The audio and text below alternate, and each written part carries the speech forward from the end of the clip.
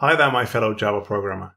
In this episode, you're going to learn how to schedule tasks with help of the Quartz library, and that means running a program or part of a program daily, monthly, weekly, whatever you specify.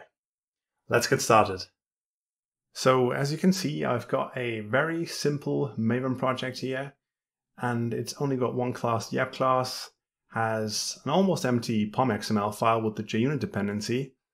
And the first thing you need to do is, add the Quartz library as dependency to your project. And when you open up a browser and search for Quartz, maybe even documentation, you'll find a link, quartzscheduler.org, and that's the correct library. You hit download, and they were nice enough to just put the Maven dependency coordinates on the website, so you simply copy them, paste them into your POM.xml file, and then after a while you should see them under external libraries. Good. And let's go to the app class, rename it to something like Quartz test, because it's really not just an app, it's a Quartz test. Good. And then you can delete the hello world line. Okay, now the main concept or the main class in Quartz is a scheduler. And you need a scheduler to do anything with Quartz. What's a scheduler? A scheduler is basically a class that keeps track of all of your jobs. So say you have a bank transfer job or cleaning up some files job. So everything that does something is a job. And then the scheduler also keeps track of triggers. And the trigger is something that says run me daily, run me every second, run me bi-weekly or whatever. And the scheduler combines these two and makes sure that the job gets executed through a trigger.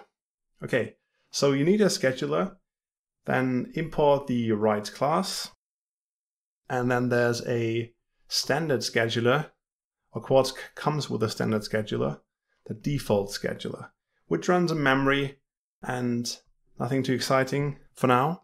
And the only thing you need to do is call scheduler start. And then also later on, you should call scheduler shutdown whenever you think your scheduler finished running all his jobs. Okay, now let's try that. Run the main method. Takes a second, and then we'll get a static logger binder exception because we have no logging library in the class path. Let's quickly change that.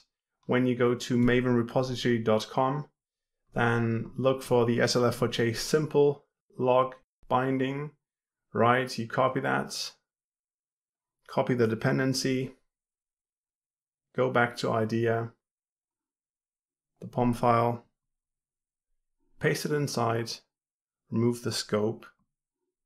Good. Now rerun the test. And we should see some log messages. And that's right. We get a couple of messages printed out. And as you can see, there's a Quartz scheduler was created. It runs in memory the whole job store. So all your jobs live only in memory, not in a database or whatever. It's running locally with 10 threads, right? And then you start the scheduler and then you shut it down again.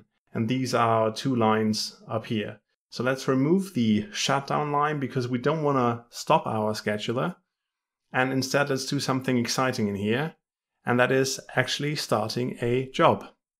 So first of all, you need a new job. And the class is called job detail in Quartz.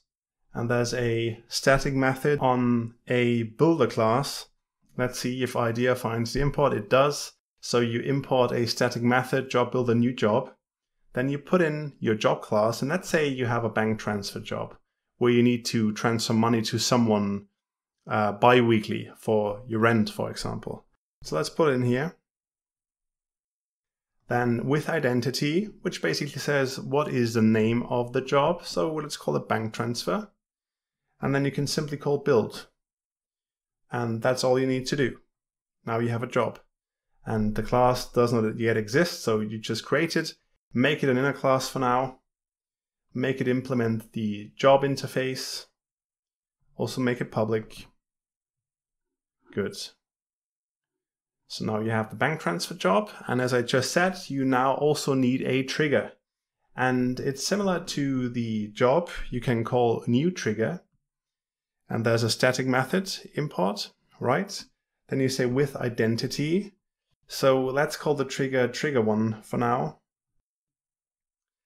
And you can configure the trigger. Start now, so immediately. And then you can give it a schedule with schedule. And again, there could be a ton of different schedules, like a cron schedule, but for now, let's say you want a simple schedule. You can import it, it's a static method. And then you can go with interval in hours, milliseconds, seconds, let's say 5 seconds for testing, and then repeat forever. So that trigger has a schedule of now, then every 5 seconds forever. And then you call build. Good. And now the last thing is combining, as I said before, combining these two. So you tell your scheduler, well, scheduler, schedule job, the job up here with my trigger. And it would be nice to have that trigger in a variable. So you just call it trigger. Go down here, pass it in here. That combines these two.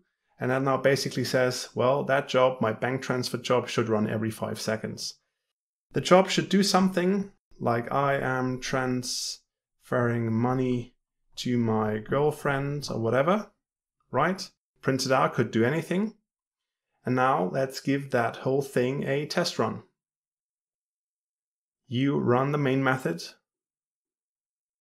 And as you can see, the job ran immediately. I'm transferring money to my girlfriend. And now every 5 seconds, it's running again.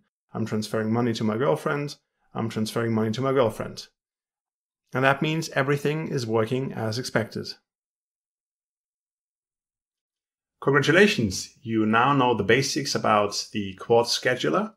And in the next episode, we're going to have a closer look at triggers and jobs again, and if you can use a database to store your triggers and whatnot. So let's get right after it.